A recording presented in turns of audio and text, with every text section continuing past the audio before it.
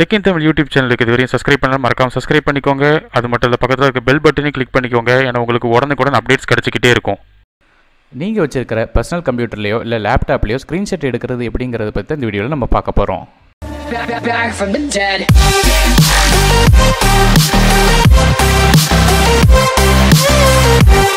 இந்த வீடியோவில் 3 டிஃப்ரெண்ட்டான மெத்தடில் பார்க்கலாம். ஸோ முதல்ல ஸ்க்ரீன்ஷாட் எடுக்கிறதுக்கு ஈஸியான மெத்தட் என்னென்னு கேட்டிங்கன்னா, உங்கள் கீபோர்டில் இருக்கிற பிரிண்ட் ஸ்க்ரீன் அப்படிங்கிற பட்டனை டேப் பண்ணுறது தான்.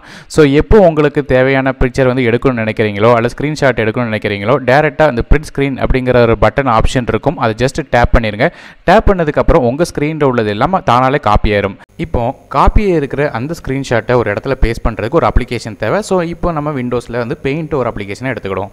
ஸோ ஸ்டார்ட்டில் போய்ட்டு பெயிண்ட் எடுத்துக்கிட்டாலும் சரி, அல்ல சர்ச் பாரில் போய் பெயிண்ட்டை சர்ச் பண்ணிட்டீங்கன்னா பெயிண்ட் ஓப்பன் ஆயிரும். இதில் Ctrl+V அப்படிங்கிற பட்டனை டைப் பண்ணிங்கன்னா கிளிப்போர்டில் காப்பியாக இருக்கிற அந்த இமேஜ் வந்து பேஸ்ட் ஆயிரும். ஸோ இப்போ வந்து அந்த இமேஜ் சைஸை எப்படி இருக்கணுங்கிறதுக்கு ஏற்றாப்புல நீங்கள் பார்டரை செட் பண்ணிவிட்டு அதுக்கப்புறம் ஃபைலில் போய் சேவ் ஆஸ் கொடுத்தீங்கன்னா சேவ் ஆயிரும். ஸோ இப்போ நீங்கள் பார்த்த மாதிரி இமேஜை வந்து சேவ் பண்ணிக்கலாம். அப்படி இல்லைனா ஃபோட்டோஷாப் மாதிரியான வேறு எந்த இமேஜ் ஃபார்மேட் சப்போர்ட் ஆகக்கூடிய எந்த அப்ளிகேஷன்லையும் இதே மாதிரி Ctrl+V கொடுத்தீங்கன்னா அந்த காப்பியாக இருக்கிற இமேஜ் அப்படியே வந்து சேவ் ஆயிரும். ஸோ அதே மாதிரி ஃபைலில் போய் சேவ்ஸ் கொடுத்துலாம். ஸோ மொதல் மெத்தடில் நம்ம பிரிண்ட் ஸ்க்ரீன் ஆப்ஷனை மட்டும் பார்த்தோம். இப்போ Alt + பிரிண்ட் ஸ்க்ரீன் அப்படிங்கிற 2 பட்டனையும் சேர்த்து அழுத்தும் போது என்ன நடக்குங்கிறது பார்க்கலாம்.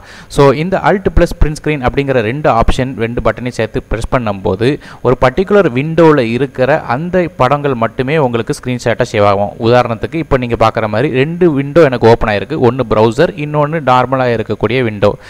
ஸோ இப்படி இருக்கும்போது நான் Alt பிரிண்ட் ஸ்க்ரீன் அப்படிங்கிற பட்டனை ப்ரெஸ் பண்ணும்போது எனக்கு ஃப்ரண்ட் சைடில் எந்த விண்டோ அப்பியர் ஆகுதோ அந்த விண்டோ மட்டுமே வந்து ஸ்க்ரீன்ஷாட்டை சேவ் ஆகும். இப்போ நீங்கள் பார்க்குற மாதிரி ஃப்ரண்ட்டில் பார்க்குற அந்த விண்டோ மட்டுமே ஸ்க்ரீன்ஷாட்டில் சேவ் ஆகிருக்கும். ஸோ இதை டெஸ்ட் பண்ணி பார்க்குறதுக்கு இப்போ வழக்கம் போல் நான் வந்து பெயிண்ட் அப்ளிகேஷன் ஓப்பன் பண்ணி காட்டுறேன். இப்போ பேஸ்ட் கொடுக்குறேன். பேஸ்ட் கொடுக்கும்போது பார்த்தீங்கன்னா தெரியும், ஆட்டோமேட்டிக்காக ஃப்ரண்ட்டில் இருந்த அந்த விண்டோ மட்டுமே தான் பேஸ்ட் ஆகிருக்குமே தவிர பேக் சைடில் இருக்கிற அல்லது ஸ்க்ரீனில் இருக்கிற எந்த விதமான இமேஜும் உங்களுக்கு அடிஷ்னலாக வந்து சேவ் ஆகலை. ஸோ இதே மாதிரி பர்டிகுலர் விண்டோ மட்டும் எடுத்துக்கலாம். ஸோ மூணாவது மெத்தட் என்னென்னு கேட்டிங்கன்னா, எந்த விதமான காப்பி பேஸ்ட் ஆப்ஷனும் இல்லாமல் டேரெக்டாகவே ஸ்க்ரீன்ஷாட் எடுக்கிறது அப்படிங்கிறத பற்றி தான் பார்க்க போகிறோம். இதை செய்கிறதுக்கு உங்கள் கீபோர்டில் இருக்கக்கூடிய விண்டோஸ் பட்டனோ பிரிண்ட் ஸ்க்ரீனோ அட் அ டைமில் ப்ரெஸ் பண்ணும்போது உங்கள் ஸ்க்ரீனில் இருக்கிற எந்த விதமான விஷயங்களாக இருந்தாலும் சரி அது தனியாக ஒரு ஃபைலாக சேவ் ஆயிரும். உதாரணத்துக்கு விண்டோஸ் பட்டனையும் பிரிண்ட் ஸ்க்ரீனையும் ப்ரெஸ் பண்ணும்போது இதே மாதிரி பிளிங்க் ஆகும்.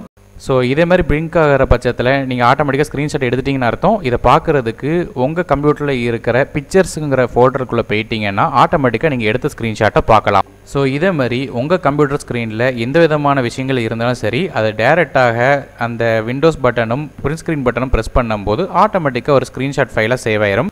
ஸோ இதே மாதிரி 3 டிஃப்ரெண்ட்டான மெத்தடில் நீங்கள் ஸ்க்ரீன்ஷாட் உங்கள் கம்ப்யூட்டர்லேருந்து எடுத்துக்கலாம். இந்த வீடியோ உங்களுக்கு பயனுள்ளதாக இருந்துச்சுன்னா மறக்காமல் இந்த வீடியோக்கு ஒரு லைக் கொடுங்க. மறக்காமல் இந்த சேனலை சப்ஸ்கிரைப் பண்ணுங்கள். ஏன்னா மேலும் பல வீடியோக்கள் வர இருக்குது. நான் அருண், டெக் இன் தமிழுக்காக மற்றொரு வீடியோவில் உங்கள் சந்திக்கும் வரை நன்றி, வணக்கம்.